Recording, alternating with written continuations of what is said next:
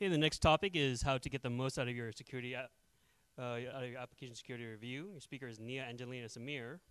Nia performs application security reviews as part of her role at Universal Music Group with 20 years of experience in the IT and security field. Thank you. Thank you, everybody, for coming. I don't want you to wonder about my accent, so I will tell you the secret. I'm from Bulgaria. I dreamed of becoming a detective and a spy when I was a young kid. But what happened is everything changed. I got the green card lottery. I won the green card lottery, and I had to come to America. When I came, I realized it's very, very hard to find a job as a bartender or waitress. And soon I realized it's much easier to sell my technical skills. In 2000, I started working for IBM, and later for other big companies. I have 20 years of experience in the IT and security field. And right now, I'm a forensic technology manager for Universal Music Group. I'm part of the incident response team, and I'm part of the AppSec program. I have several certifications that you can see on the screen. And I'm passionate about security reviews. I want to share my passion and my stories with you. And please feel free to ask questions and make it into a discussion. So I work for the largest music rights company in the world. We have thousands of websites. We have hundreds of applications, custom-built applications. We have dozens of third-party software that we introduce to our network. So how do we manage that risk? It's a lot to review and a lot to grasp. We perform these internal security reviews for the third-party applications and for the custom web applications we build. Today, what I'm going to try to answer is how do you perform a security review? And why is it important? Who should participate in the security review? And what is the outcome? What are the takeaways from the security review? Application security review is part of the AppSec programs, which most of the companies nowadays have. Raise your hand if you work for a company that has AppSec program. So security reviews are extremely important, especially if you have websites or APIs that are externally facing. And research shows that the security is more cost-effective if it starts in the design phase of the development of the apps. It requires a secure mindset, and that's something that you cultivate in the company. And the security review allows you as well to cultivate the security mindset in the developers. You ask questions, they answer, they learn during the security review. An attacker will attack your application no matter what. They will attack your website, your infrastructure, your web services. So you need to be protected. You need to know what your risk is. Before I answer what questions we are trying to answer during the security review, I want to clarify some terminology. A threat is a potential occurrence, malicious or otherwise, that could harm an asset. Nowadays, an asset is most likely your data. So anything bad that can happen to your asset is a threat. A vulnerability is a weakness that makes the threat possible. And this may be because of poor design, configuration mistakes, inappropriate or insecure coding practices. So during a security review, we're trying to identify the assets. What are our most valuable assets that can be exposed? And then we try to identify what are the weaknesses that will allow an attacker to attack our assets. We try to estimate how much will be the damage to the company if our assets are damaged. The average global cost of a security breach is $3.86 million. So the security review allows us to look at our assets and see how they can be protected or what are the weaknesses in our security controls. There are some tools that can automate the process. And I strongly recommend you looking at them. So SAS, software composition analysis, IAS, these are tools that can be plugged in the security software development lifecycle and to automate the process. There is threat modeling automation. And in our company, we looked at SD elements. It's a good idea. The developers answer questions about their technology and how they're implementing it. And SD elements provides at the end a report that says, these are the possible vulnerabilities and how to fix them. They provide training materials. It's a little expensive. On the market, there is space for innovation in this area.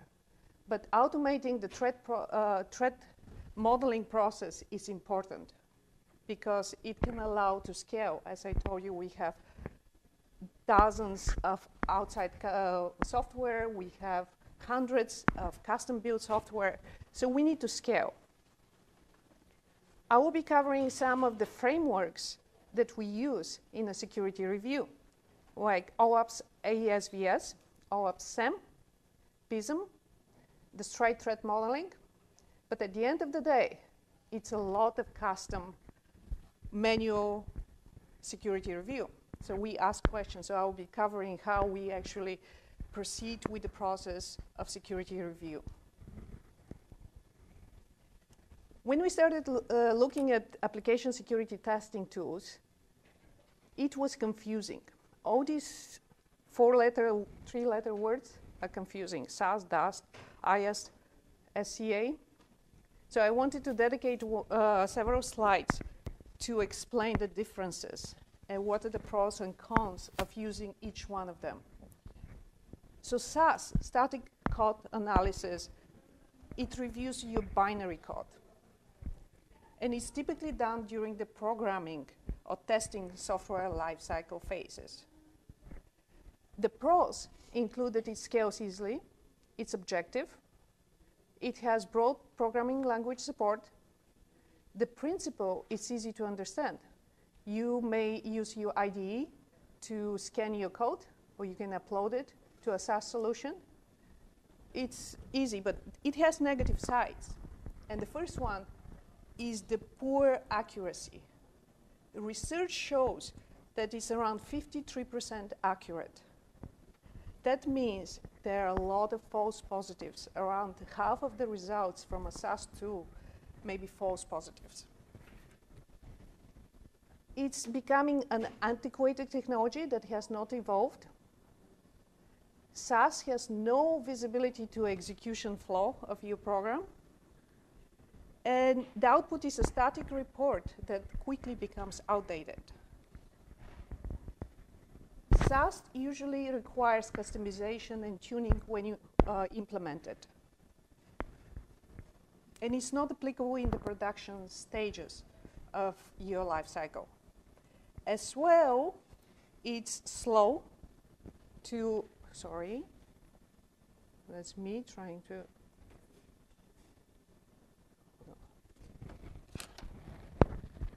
and it looks at implementation flows and not business logic. So when you have the two SaaS looking at your code, it doesn't see the business logic. It sees only the implementation. The next one is dynamic application security testing tool.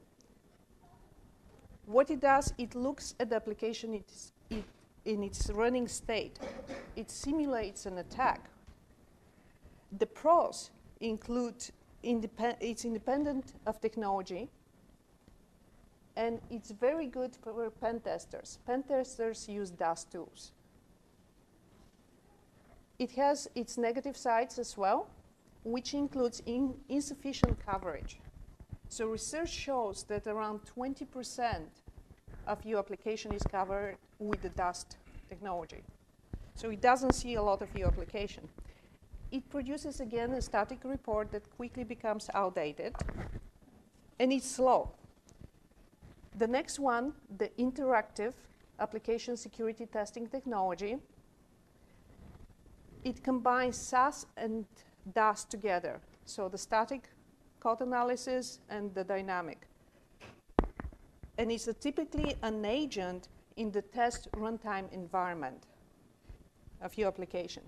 The pros include, research shows that it's around 100% accuracy for the OWASP benchmarks requirements. It has no false positives. It can be used in QA and production and produces real-time results. So it's a continuous testing, DevOps friendly. You can include it in your software lifecycle. It's plug and play, so you don't need to customize it when you start using it. But it has as well negative sides. And the negative sides is that require specific language support. It has a blind spot as well. What happens is when you use IS2, it relies on your testing scenarios, on somebody manually testing your application, clicking on the different functionality, different buttons and links. And if somebody doesn't do that, or automated process doesn't do that, the IS2 doesn't see that part. So it's a blind spot for the tool. And as well, it requires developer to integrate it in the application. At the end of the day, you can always do manual code review, which is great, but it has its negative sides as well. It doesn't scale, because a person needs to look at the code during manual code review, and it's highly subjective. It depends on the skills of the person looking at the code.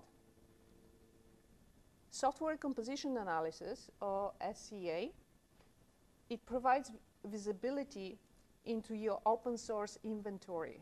In reality, what it is, it's a source library management tool. So all your third parties libraries can be managed or looked at by SCA tool. So I wanted to show you how these tools plug in the software development lifecycle. First, when we start designing and develop the software, we have the security requirements that we are looking at. Then comes the SAS tool. The SAS tool looks at your code and provides feedback. Then we have the DAS, IS, and SCA tools. And in production, before you go to production, we usually recommend pen testing. People looking at your code and trying to find vulnerabilities, not only code, but the application in running state. As part of our AppSec program, we assure that all the externally facing websites are protected by Website Application Firewall or Runtime Application Security Protection, RASP. If you're looking for application security testing tools, the Gartner's report, and it's hard to see, it provides the leaders, the visionaries, the niche players, and the challengers in the field. So it's a good report to look at when you start talking about IS tools or application security testing tools. In our company, we looked at different vendors. I'm not going to promote anybody. I'm not going to recommend anybody, but we looked at the different vendors and what they offer in the field for SAS, DAS, IS, and SCA tools. That's another way of looking at security reviews. So the process, when you start, you need to organize it in one place. Because of the size of the company, we have more than one person doing security reviews. So I have a lot of colleagues doing security reviews, and we need to correlate data. So when I start reviewing an application, I may need to look at old security review in another application. A tool like Atlas helps you organize that. It looks like Jira for the developers in the room, but provides one place to have all your security review data. So you can correlate, find old security reviews, and see the questions and answers from the development team. It provides as well out-of-the-box questions that you can customize and send to the team. And we will go through the questions that we usually ask. It's a lot of questions. So during the security review, you probably need to prepare to ask at least 50 questions to get an idea about the application. And it's good if it's in one place, the answers, and you can always review. So threat modeling. This is a process for finding potential vulnerabilities. We ensure that we know what the vulnerabilities are, how to enumerate and prioritize them after we find them. We look from attacker's point of view, and we build a likely attacker profile. We identify what the attacker is interested in, what kind of assets, and the attack vectors. Threat modeling tries to answer questions like, where are the high-value assets? Where am I most vulnerable to attack? What are the most relevant threats? And is there an attack vector that might get unnoticed? During threat modeling process, we draw end-to-end scenarios, like deployment scenarios. We identify roles and key usage scenarios for the application. We identify the technologies, the application security mechanisms, and the trust boundaries. We need to know where the endpoints are that the attacker may attack.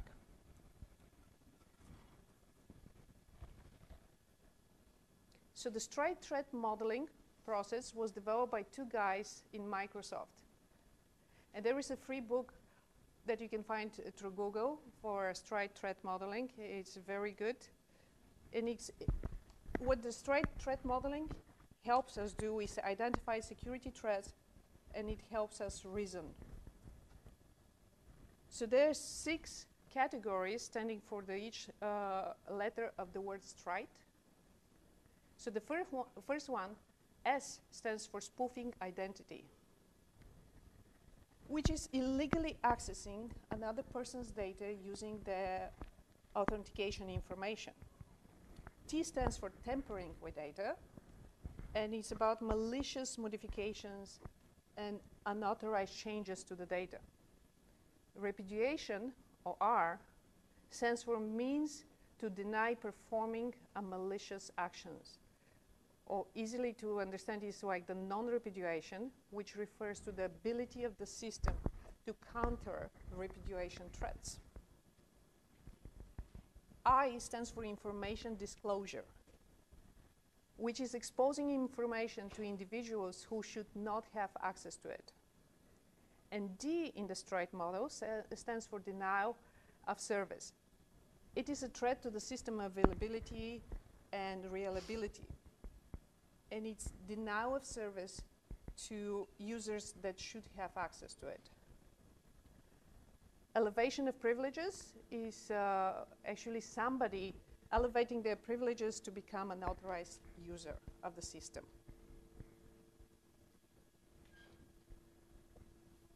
I have several more of these slides that are about the framework. So after that, it will become easier to talk and be more like a discussion, because I will be talking about real-life experience with security reviews. But it's important to understand the basics and how, why we do things during the security reviews. So the OAuth ASVS, which is Application Security Verification Standard, is a list of application security requirements or tests that can be used by architects, developers, testers, and security professionals. What it provides is a list of tests that pen testers can use. But we need to understand, because they identified what a secure application is. ASVS, one of the main goals of ASVS is to provide consumers and vendors understanding of what secure application is.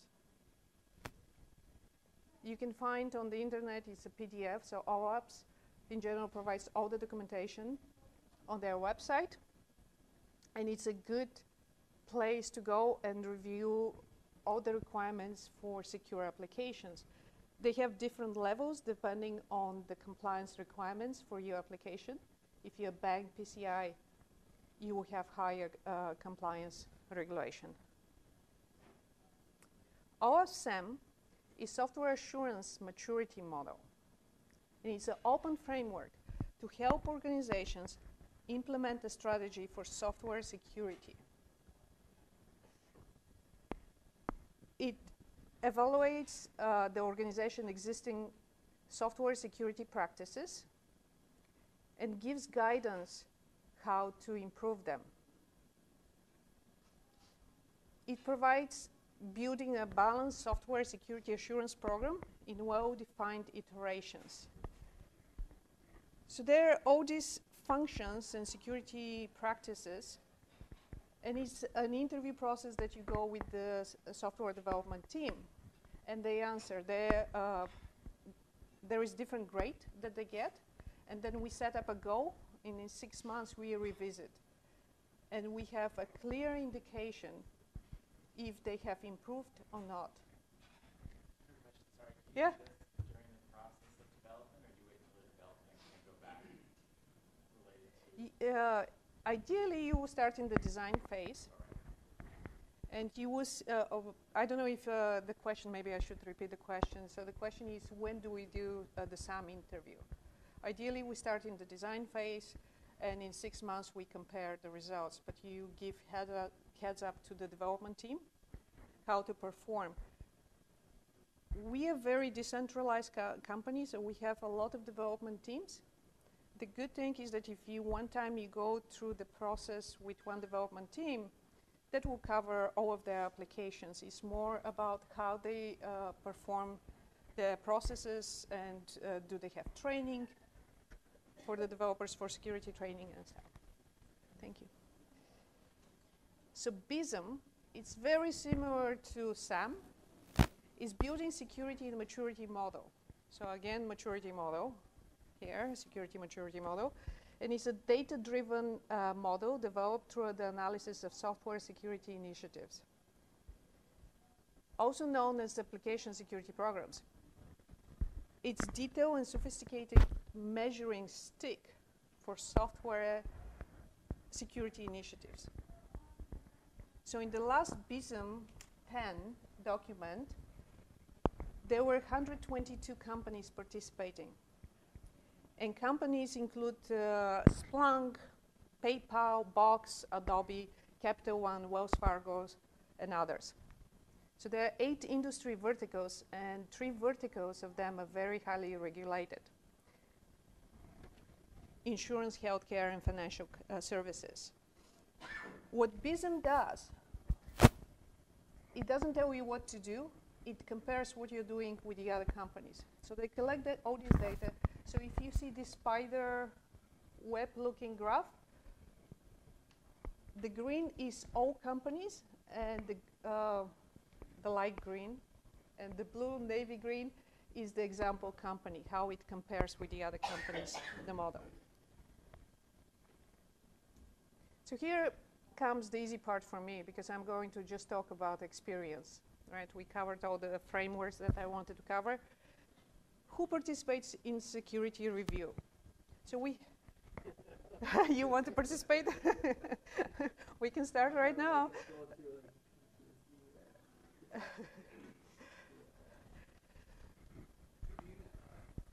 always have a lead developer and architect. Yes. This is super fantastic. But your code reviews, in those cases, where I've had great success in companies is where there are face-to-face code reviews. Mm-hmm. And would a security person be part of the team in developing coding standards and sitting in face-to-face reviews, which we typically don't let the managers sit in? So let me repeat the question. The question is if the security practitioner is going to be integrated in the development team and participate in the security reviews of code during the development phases, right? It depends a lot on how the company implements the security reviews. It's hard to scale. In our company, we have a lot of developers and a small security team. So we actually rely on security champions integrated in each development team. Somebody that has focus on security and is going to watch out for these regular security reviews. When we perform security review from the security department, that will be the next level. So coming back to the participants, we have mandatory and optional roles. So architect, lead developer, somebody that understands the technology inside out is required at the security review. Then we have the business representative. The process as is recommended, we require it. Right? For us, it's extremely important somebody that understands the business inside out, or the business process behind the application, to be present there, even if it's the project manager. We have the security representative, which is the role that I usually perform in, somebody that can communicate the risks and the different mitigation efforts that can happen. And compliance, depending on your company, that will be a different person for compliance. In our company, we are mostly concerned with privacy. So I will always invite somebody from our privacy team to be part of the security review. They can communicate the compliance requirements for the company. Yeah. How technically sophisticated are the business representative and the security representative? I'm sorry, the compliance. So the question is, how technically sophisticated are the business representative and the compliance? We invite them because we want to get the compliance, so the legal perspective and the business perspective. So technical, it's not required. It's desired, but usually these are the people that are already in the field. Our privacy team, they have been through so many security reviews that they know a lot of the technical jargon, and they understand what our application security program looks like. Especially when we do third-party evaluations for vendors, our privacy team often asks similar questions to what security is concerned with. How is the data secured in transit? How is the data secured in rest, right? Privacy will be concerned where we're saving our data, which region, right? And the business representative, as I said, often is the business owner who has worked already with the development team, or the project manager who is between the two teams anyhow. Yep. Is there a role that looks at the data schema involved in the application to ensure that the application only accesses the data that it's supposed to you access? have? Yeah. You need to protect? I like how you're thinking. So the question is, do we look at the data schema? Do we look at the different privileges for the different users? You are ahead of me, so I have slides for that. We actually look at the security principles. So how the process works is, the first one is the initiation. And in our company, it's usually initialized by the development team. I apologize, it's hard to read. But what happens is, ideally at the design phase, the development team will reach out to us and say, we're developing this product. Can we sit down and review it and figure out the security requirements? The next one is the system discovery. During this phase, I will be requesting documentation from the dev teams. I have a slide on documentation. And then we do different meetings. We talk through the system, through the email, and collect information. Once we are done, there will be a document with the risk and the issues the infrastructure has, or the application has, and some remediation effort. And the last step, number 5, is we plan for the mitigation of the risk. And I will cover that too. So documentation. In this day and age, in the agile world, developers often believe they shouldn't produce documentation because it changes so fast, right? But it's so important. The first reason is to identify the risk. During the security review, we cannot guess things. We need to actually understand what your application does. And the next one is to support the system. You need documentation for the support team in order to understand and support the system. And the last one is for incident handling. As I mentioned at the start, I'm part of our incident response team. And when an incident occurs, the first responder needs to understand the application very, very fast. and you don't have time to reach out to every development team and understand what the application does. So we have created a one-page, very straightforward, what kind of documentation is the minimum documentation per system required from the development team. And it includes contacts to understand who is the application lead, who is the infrastructure lead, who to reach out, the business lead, right? Then we cover infrastructure. We require infrastructure diagram. And it's extremely important during the security review to look at the infrastructure diagram. Yes? For the infrastructure diagram, do you do the uploads with those? Yes. So we have several types of diagrams, and sometimes they can be combined, right, depending how the team wants to approach it.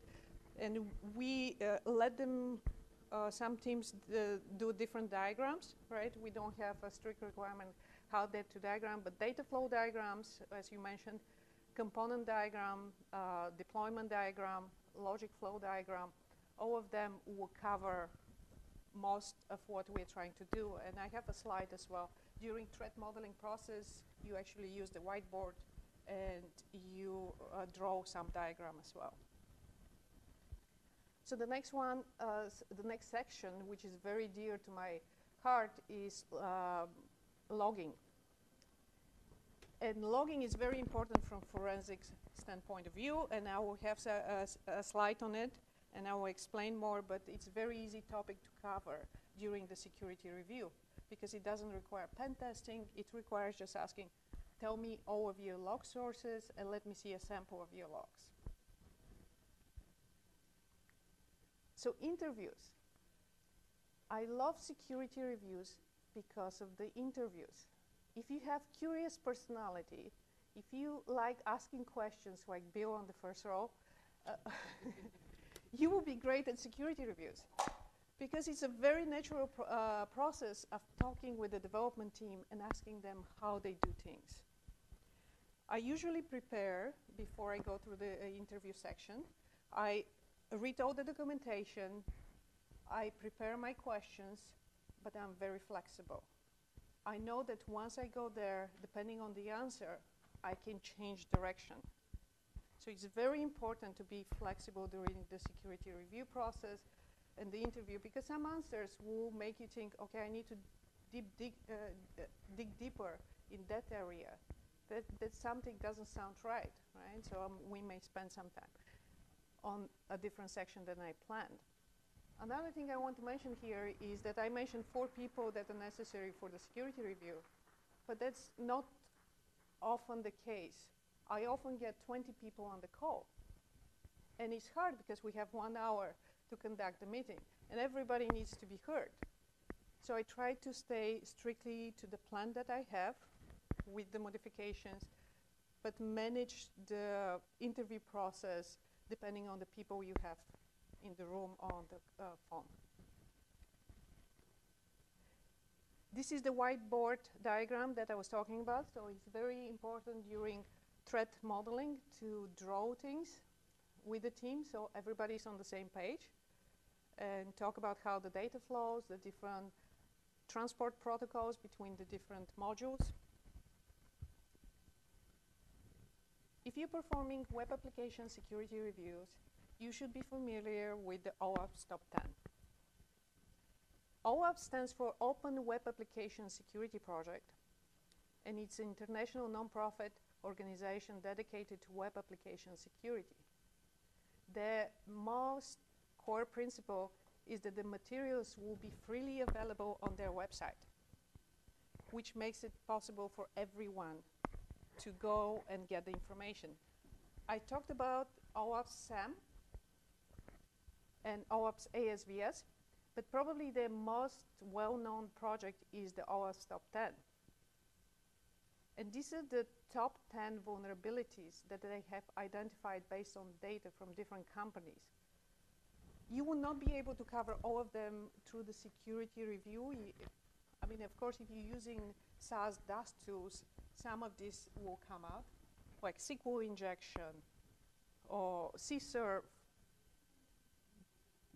But some of them you can cover, like the insufficient logging and monitoring. I keep coming back to the logging. For me, it's very, very important to be covered, and it's something that OWASP has identified for several years as one of the top 10 insufficient logging and monitoring as one of the top 10 risks for web applications. So what questions do we ask during a security review? As I said, it's probably around 50 questions, I would say the average for a security review, but these are sample questions. So I will start with warm-up question, like what your application does, right? Who are your consumers? What are the business use cases? How do you provision access? Who has access? Who has different access, right? Capabilities in the application. How is your system handling errors? So there are different questions that we will go through during the security review. Security principles are very important to understand when you're performing security review. And here some of them, the minimizing attack surface. Of course, if you have less endpoints, attacker can attack less, right? So minimizing the attack surface, we will cover during the security review. Do you have some unused components that doesn't need to be in production? The least privileges principle is to provide just enough access to do the job, but don't over-provision access. So use a limited user account, configure the firewall, use role-based security, and of course, lever process. During security review, I covered the lever process. It's extremely important because some applications may have thousands of users. And if somebody leaves the job or changes position in the company, their account should be deprovisioned. Separation of duty is separating the roles for the different entities. Defense in depth is one of the oldest security principles. We in the security field know that the system can be compromised. So overlaying different layers to protect an attacker escalating through the network is very important. Fail securely, which means that if your application fails, you don't disclose too much information. The weakest link. So here is one point to make. When I do the security review, I work with the development team. They have built this application, and they often know if something is exposed to risk, or they did something wrong. Not wrong, but they didn't configure it correctly. So it's important to ask them to contribute and to say, what are the risks that they see with their application? They're the ones that know what's the weakest link. And your application is as strong as your weakest link. So work with your development team, empower them, because they are often under budget constraints. So they know what's right to do, but they don't have time or the budget to do it. It's not prioritized enough. So technical deep dive. In the previous slide, there was the CIA triad. And when we do security review, we are concerned with the CIA triad when it comes to data, what we protect. So the first one, the availability. We look for server uptime, backups, DDoS protection. Confidentiality, we look at encryption, authentication, and authorization methods. Integrity, we look at checksum, hashes, digital signatures, and encrypted transport protocols. The roles and permission metrics is very important and something easy for the development team to look at and understand. I got this example from the internet. I didn't have time to create a sample. But it's a very easy way of understanding what are the capabilities and roles for different users and groups in your application. So logging. Why do we need custom logging? Usually, your web application is living on some operating system and web platform. And IIS, Apache, they log by default. And we have the operating system logging. But custom application logging is extremely important for security. And we need to record security incidents and policy violation through logging to maintain evidence for legal proceedings, to gather information on application errors, to detect and alert of possible intrusions in progress or identify the early stages of an attack. We need logging to measure application performance and to assure availability. And to maintain audit log for investigations and forensics. I'm in forensics. If your application doesn't log, it's very hard to reconstruct the event after it happens. So what to log?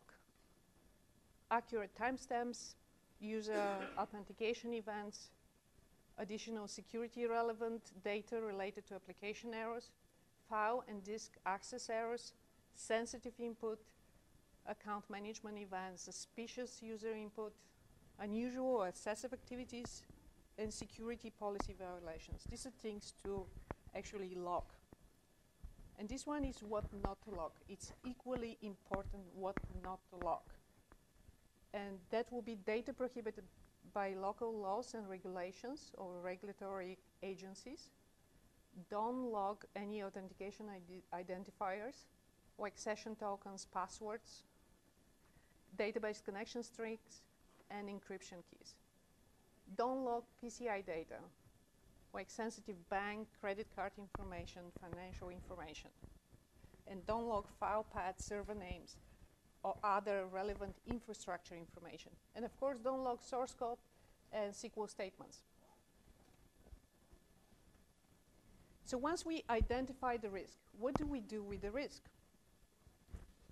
Our role in the security field is to identify the risk and to propose some mitigation steps. But it's ultimately the business that's going to decide how to deal with the risk. So there are several possibilities.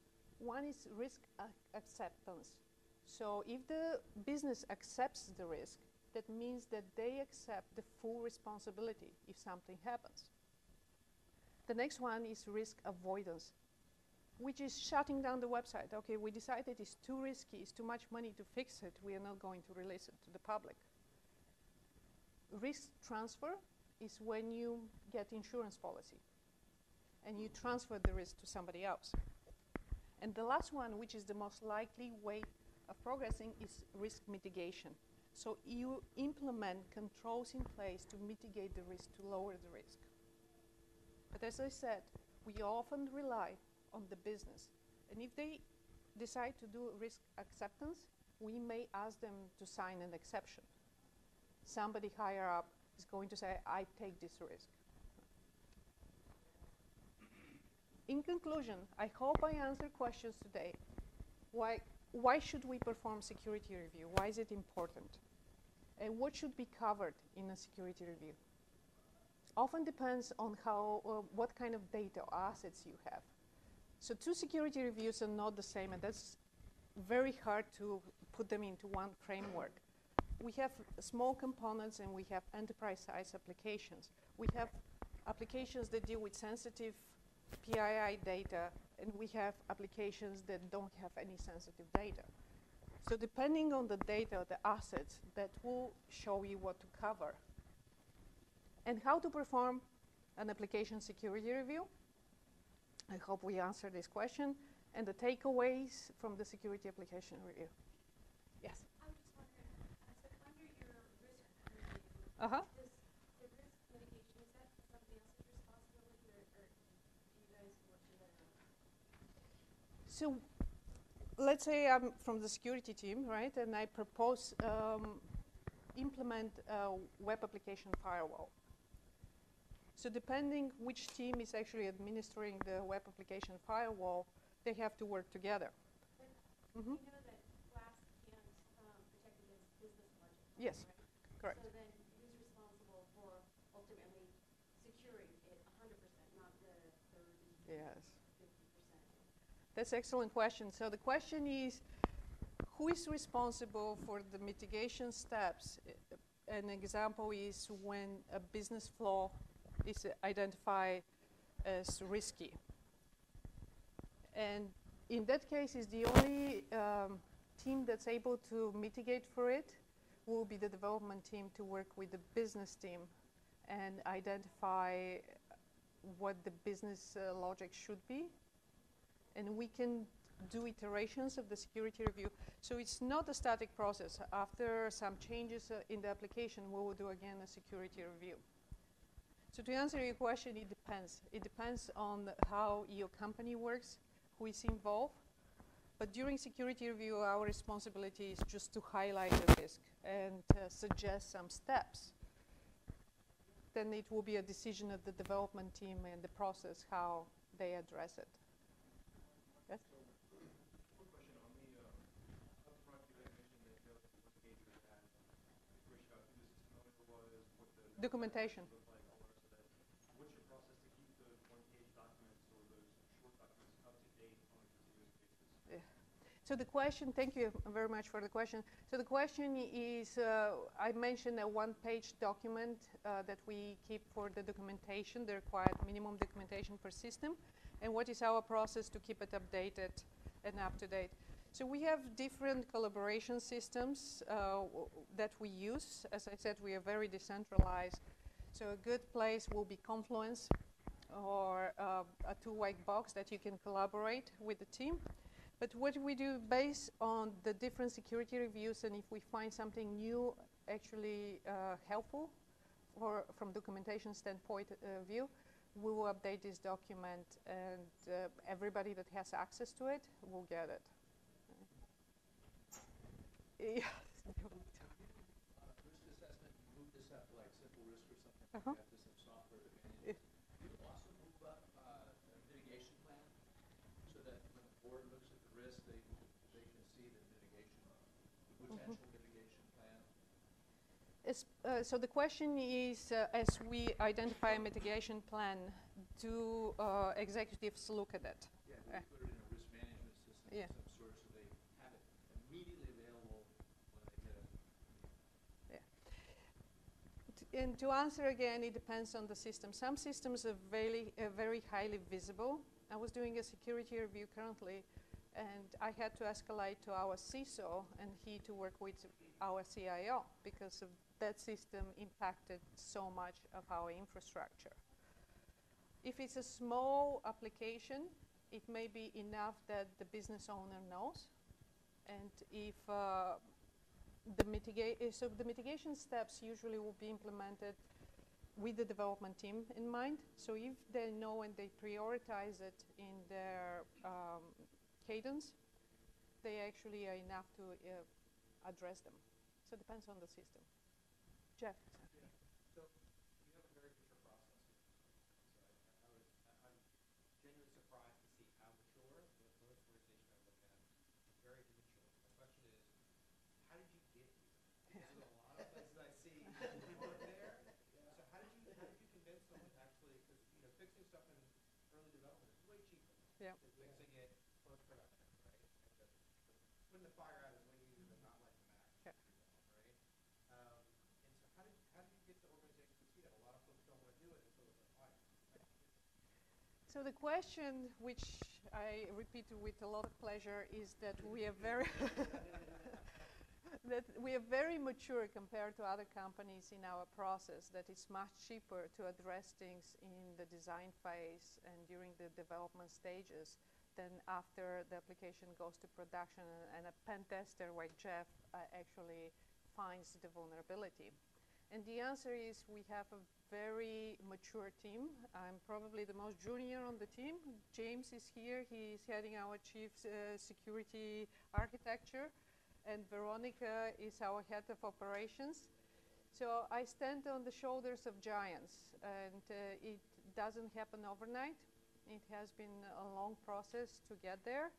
But we rely on education. And we try to implement the best on the market.